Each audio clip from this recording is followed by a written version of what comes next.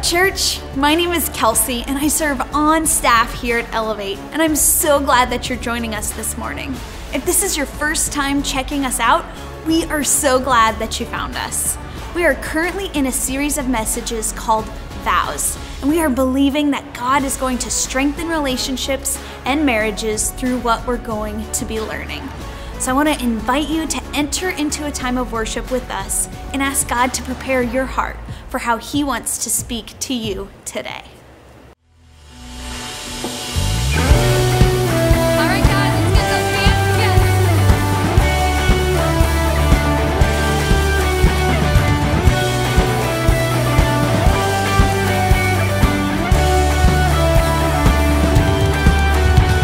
And we bring our praise, you bring revival.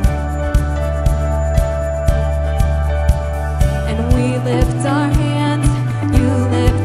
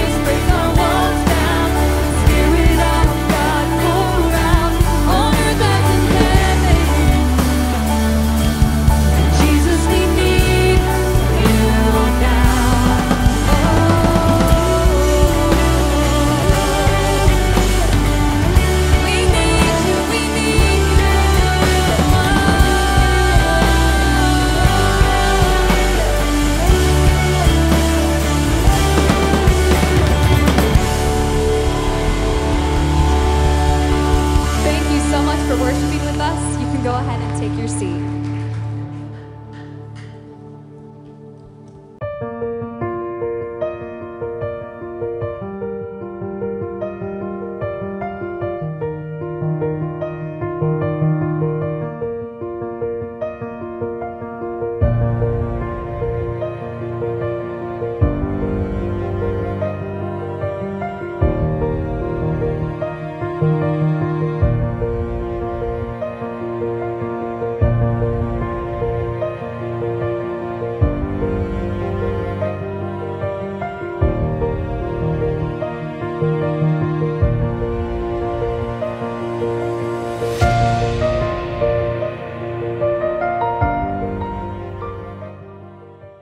Hey, welcome everyone. We are so glad that you are here today. I don't think you are here by accident.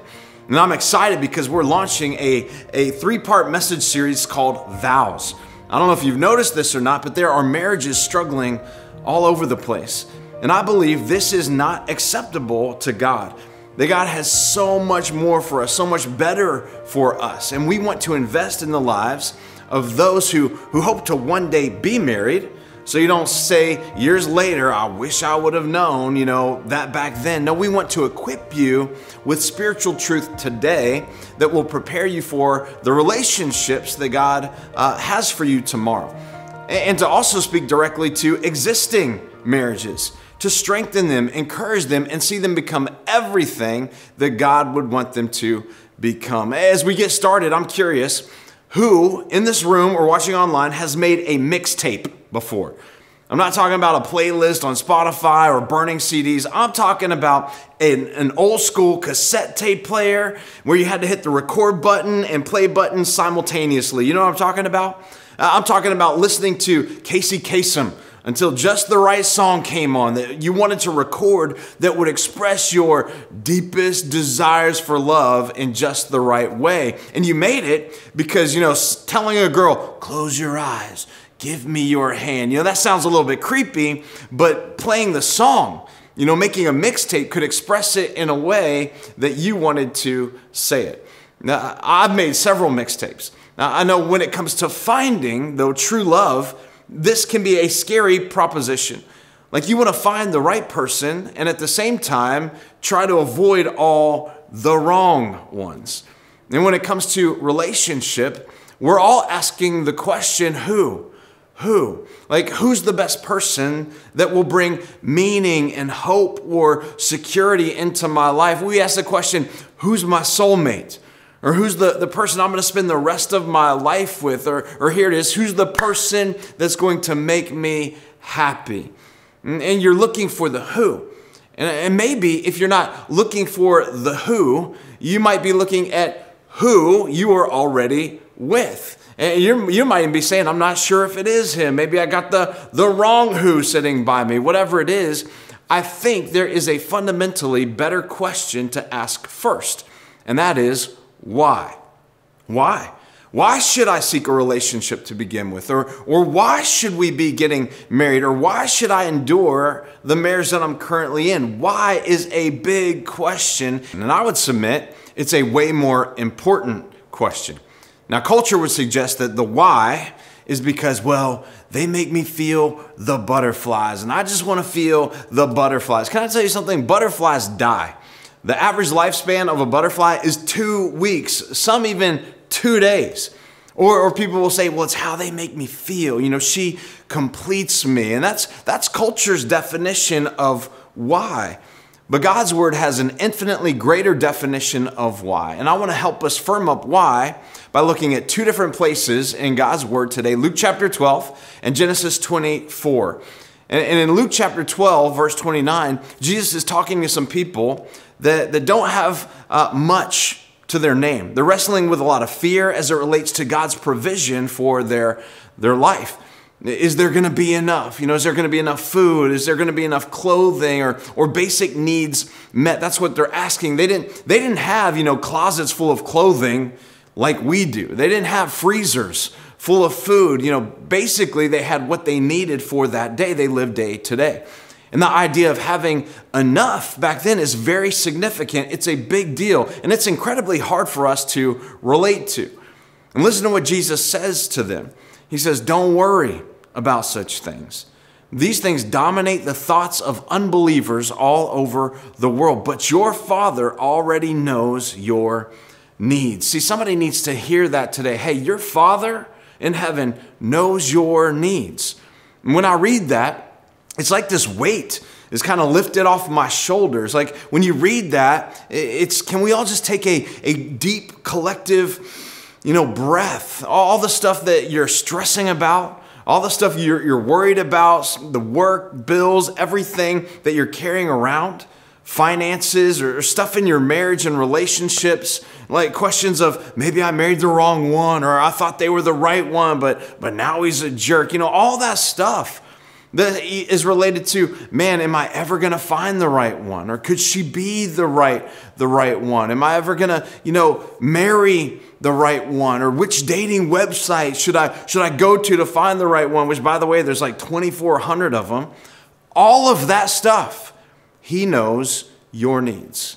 And the first thing you need to remember is your Father in heaven who loves you already knows your needs that you have. And not just physical needs, but your need for companionship, for love, for fulfillment, security. God knows your needs. So the question for you and the question for me today is, do I really believe that? Do I really believe he already knows? And then how do I access that? Well, the good news is the very next verse tells us. It says, seek. Somebody shout seek. Just seek. Listen, just because I'm not in the room today does not mean you need to sit there and not participate. Somebody say, seek. Seek. Seek the kingdom of God above all else. In other words, seek the kingdom of God above that girl or that guy. Seek the kingdom of God above getting married. Seek the kingdom of God above being single. And if you do, what's the result of that? These are the words of Jesus. He says, and he will give you everything that you need. It doesn't say everything you want. I want Brad Pitt on a white horse. No, I didn't say that. Listen, if we could just grab a hold of this right here and apply it to our relationships, we could pray, go home, and call it good. But the challenge is we all go, well, if I could just have that girl, or if I could just meet that guy, with shredded abs and chiseled features, not unlike that of Pastor Colby's. If I could just meet the one, then I'll be fulfilled. I'll be happy. And often what we think we want, God knows is not what we need. Or if I could just get married, all my problems would go away. Like, we all know better than that. But Jesus comes along and says, hey, wait, put God first. Seek him first. It's not about a relationship, it's about the relationship. And if you could get this, you wouldn't worry. You wouldn't feel any less if you are single. You wouldn't feel any less if you are struggling through some things right now in your relationships. No, you know what you would do? You would square your shoulders. You would stand firm because you knew that the creator of the universe has not only the ability, but the desire to give you everything that you need. If you will seek him above all else, he'll provide everything that you need. And listen, maybe you're married here today and your relationship is struggling. I want you to hear this. Seeking God and putting him first is the one thing, don't miss this, that you can do. The one thing you can do that will really change your heart and your life from the inside out. And so we're going to look at relationships over the next few weeks from all different perspectives. However, before we go any further, you need to know you can't change anybody. Like we wish we could. Some of us still believe perhaps that we can.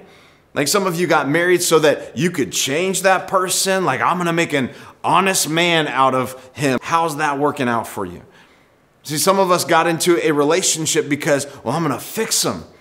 And I just want to remind you, you can't change anybody. However, if you will focus on first seeking God and allowing him to change you from the inside out, change how you respond to things, how you are impatient, change how we are selfish. We all are. Change the way that we react in certain situations. Then maybe he didn't change or she didn't change, but you did.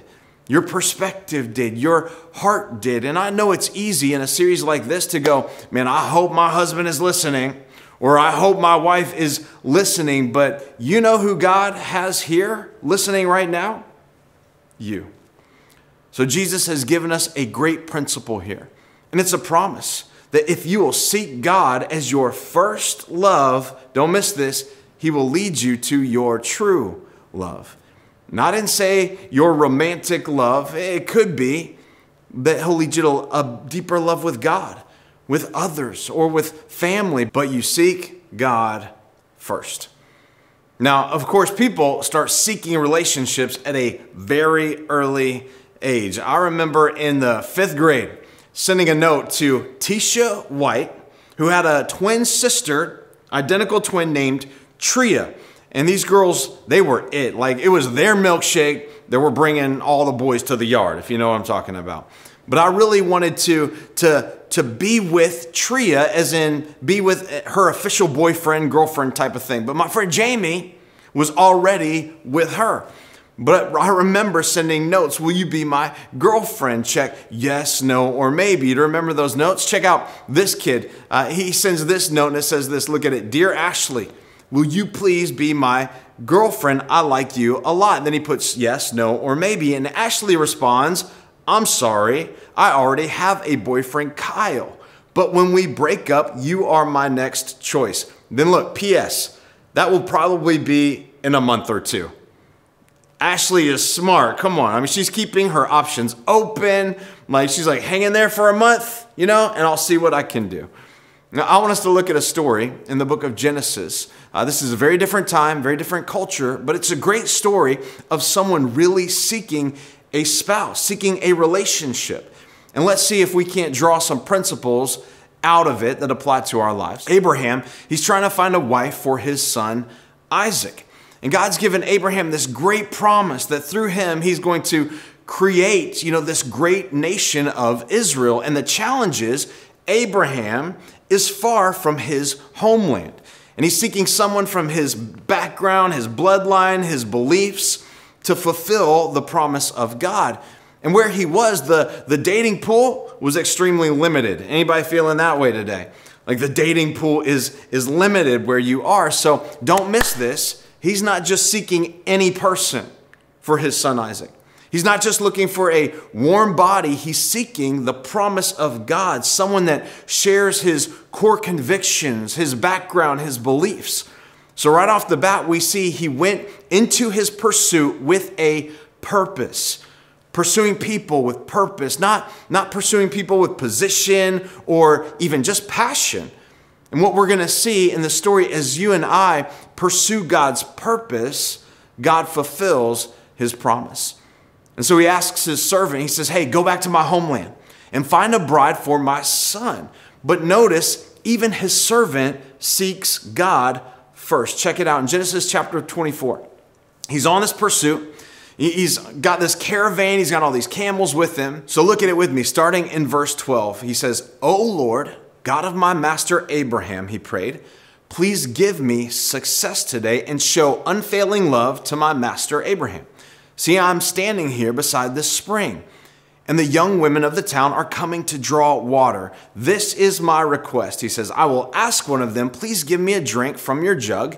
And if she says yes, have a drink, and I will water your camels too. Then let her be the one you have selected as Isaac's wife. This is how I will know you have shown unfailing love to my master. Now, we read that, and we're kind of like, what is that? Like, what's going on? Because this is kind of the equivalent of going to Starbucks and going, all right, God, I'm done with this single thing. We're wrapping this up today. So the first girl who walks in and orders a grande vanilla latte, let her be the one. And I'm just going to wait right here.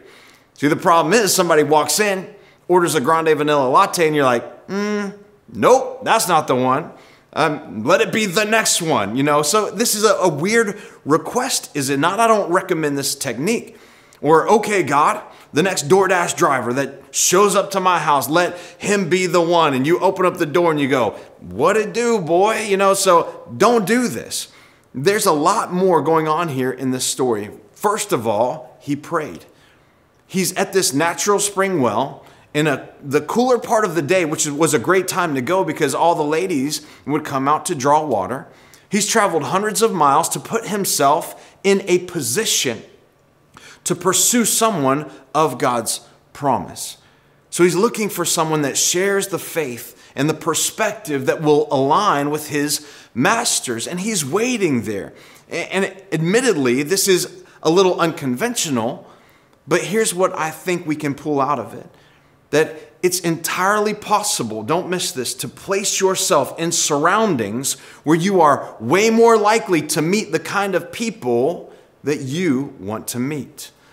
Like if you are single and dating, I'm just going to go out on a limb and say the kind of people that you want to meet for a godly relationship are probably not people trolling the club at 2:30 a.m. during last call.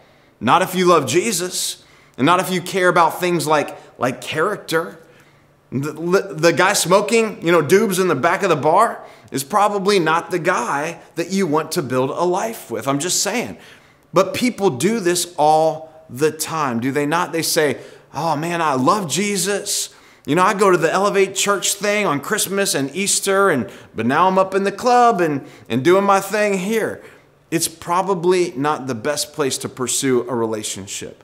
Now, I'm not saying it can't happen because some of you are going, that's where I met my man, that's where I met my woman. But listen, God is a God of miracles. Anything can happen. I'm just saying as a principle, there's a better place to position yourself to meet people who share your values and convictions. And don't forget, what's the overarching promise in all of this that we said, seek God first. If Jesus is first in your life, you will position yourself around people and places that reflect that core conviction. Otherwise, you're setting yourself up for frustration and heartache. Listen, I had a friend come to me about a year or so ago, and he was all excited. He's like, man, I think I found the one. I found the one. She's awesome. We've been dating for a couple months now. And I'm like, great, that's awesome, man. I'd love to meet her. And he told me, well, I haven't talked to her much about the church thing or the Jesus thing. And I'm like, yeah, that's going to be a problem for you.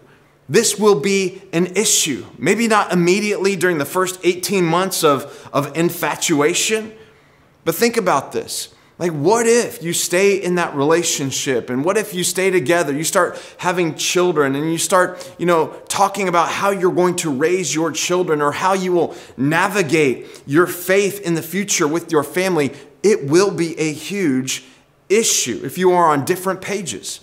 And so we see this in the story that they are seeking God first. The servant is placing himself in a position to encounter people who share the same core values and things that Isaac would share in his heart. And it's all about seeking God as your first love, and he will lead you to your true love. So seek God first. Here's the second thing we're going to seek: character. Seek character. Match.com did a survey and they asked, what are the factors used most in selecting a first date? Here's what they found: teeth, grammar, hair, and clothes. In other words, your container is more important than your content.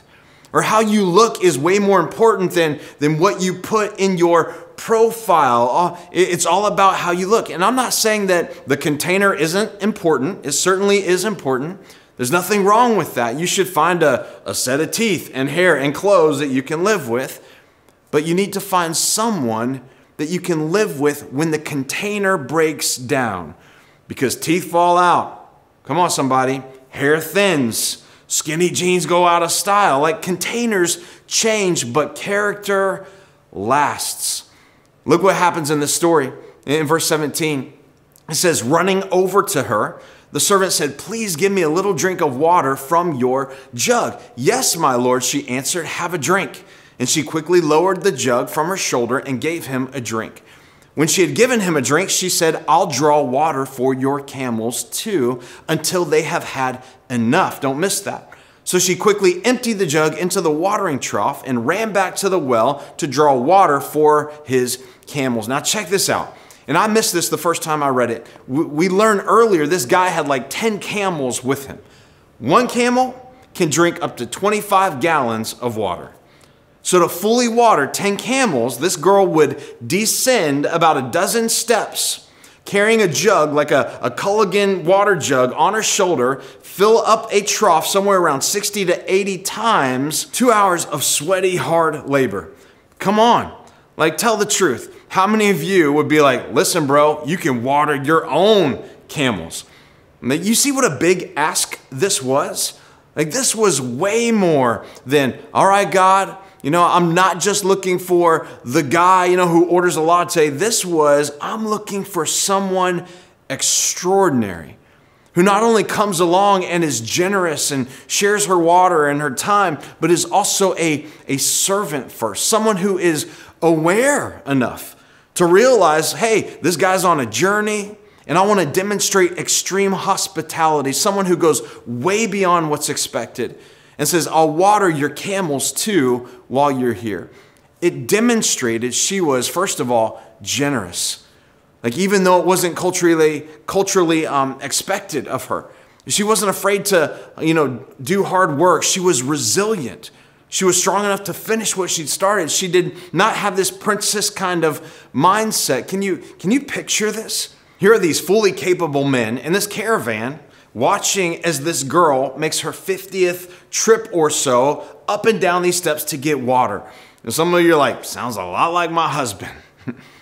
And I know that can seem insensitive, but he's not simply sitting there watching her. He's testing her, trying to find out what she's made of, trying to find out what kind of person she is. What is he looking for? Character. Character is critical because character is what keeps you together after the cosmetics begin to fade. It's like, when you fall in love with someone, you enter into what scientists call romantic infatuation. It actually changes the chemicals in your brain. So for the first 18 to 24 months of being with someone, you've got this chemical crippling of your brain because you're in love. And what happens when you're in love? You don't see their faults, right? You don't see their flaws. They're perfect. They're amazing.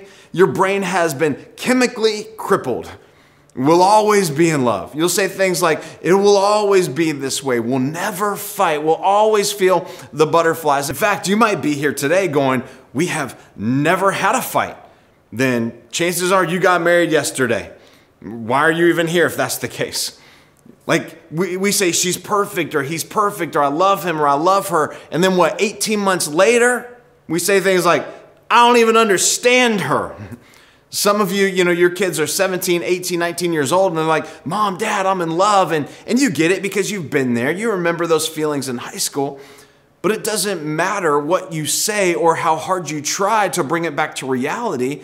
In their mind, they're running through the fields to the sound of music, thinking no one in history, has ever loved the way that we love, has ever felt this way. And you know what that is? It's a chemical crippling of your brain.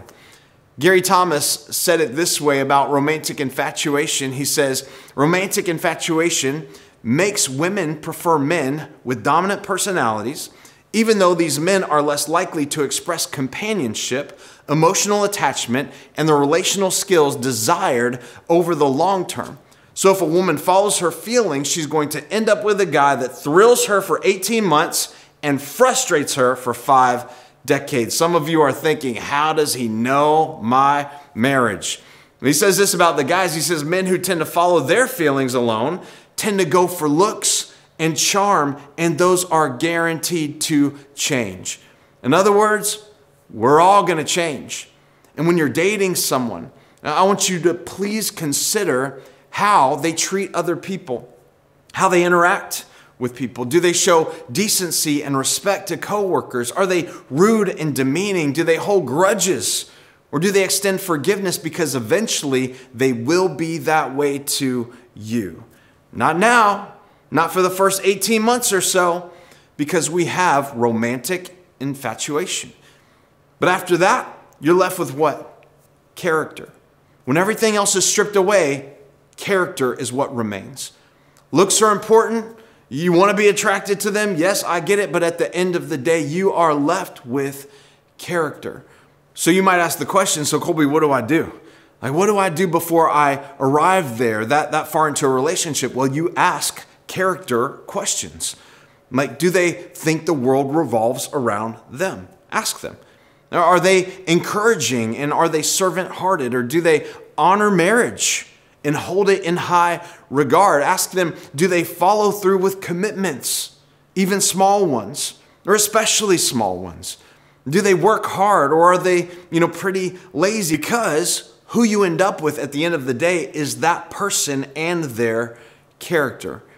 And maybe you're going, well, that's great, Colby, but I already married her, or I already married him, and the infatuation is long gone. Like, we haven't run through the fields to the sound of music in a long, long time. In fact, there's lots of things we haven't done in a long time. You might even say our mixtape sounds less like Eternal Flame and more like Metallica. Like, it's hardcore. It's drama. And that's where some of you might be right now.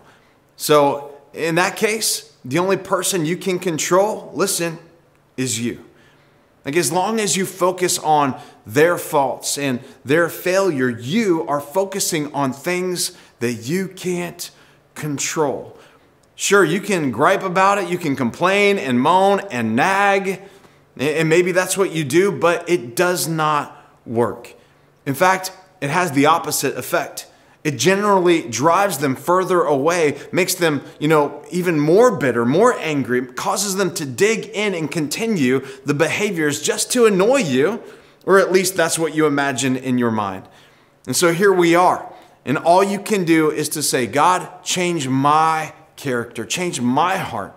God, work in my life. Help me be more loving. Help me, feel like, I'm doing all that I can to better our relationship. Seek God first. And while you can't control them, you can influence them through your love and character. But you can never influence through nagging. Listen, our job is to love that person. It's God's job to change them. Come on. Seek God first. Seek character. And then here's the last one I want to give you. Seek commitment. So the way that the rest of the story plays out in Genesis chapter 24, clearly from another time and another culture, but the servant goes to Rebekah's house and he identifies himself and says, hey, I'm here to find a wife for my master's son, Isaac. And she agrees to go. So verse 64 says, when Rebekah looked up and saw Isaac, she quickly dismounted from her camel. Who's that man walking through the fields to meet us? In other words, she was like, who's that? And he replied, it's my master's son. So Rebekah covered her face with her veil. Then the servant told Isaac everything he had done, and Isaac brought Rebekah into his mother's tent, and she became his wife. Like, boom, done. Keep reading. It says he loved her deeply. It's interesting, as you continue to read their story, it's far from perfect. Adjusting to this new relationship, they had struggles with infertility. They got pregnant with twins, and, they had this economic breakdown that happened. They had this brush with adultery. The oldest son marries someone who worships other gods, and all this turmoil, this huge mess, this whole family begins to implode. And you know what that sounds like to me? Modern day marriage, drama, friction, challenges. It's not easy. However, it's commitment that keeps it together.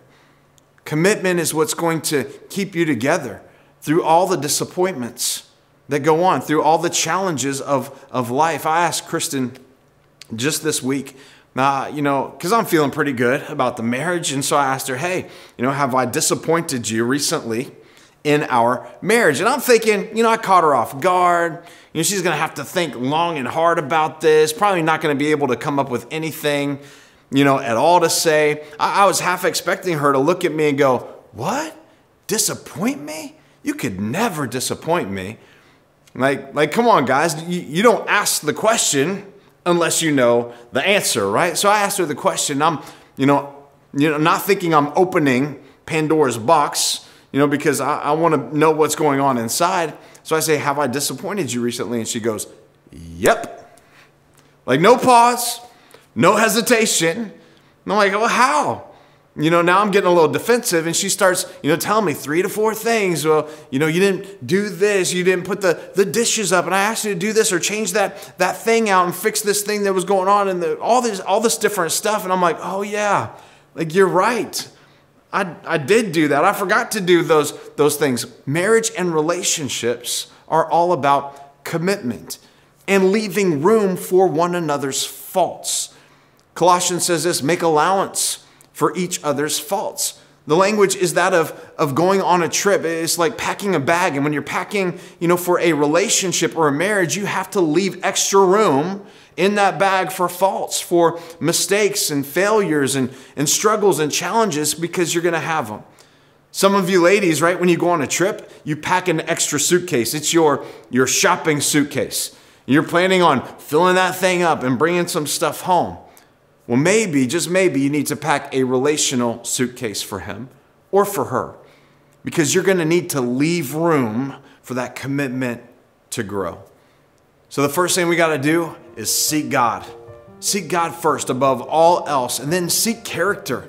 Make sure we're going after the thing that's going to continually last in people, and then also seek commitment. And let's leave room for one another's faults.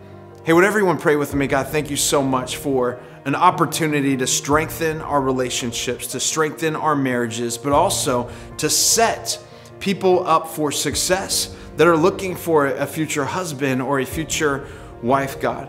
We know that you want us to pursue people of purpose and people, God, of your promise. And so help us to get in right situations, right surroundings in order to do that well. And God, I just pray right now for those that are struggling perhaps in this room, that they would take this season, God, to focus on not controlling each other, God, but being able to change the things that we can only change in our life. God, maybe soften our hearts towards our spouses, soften our hearts towards one another so that we could grow in our relationships together.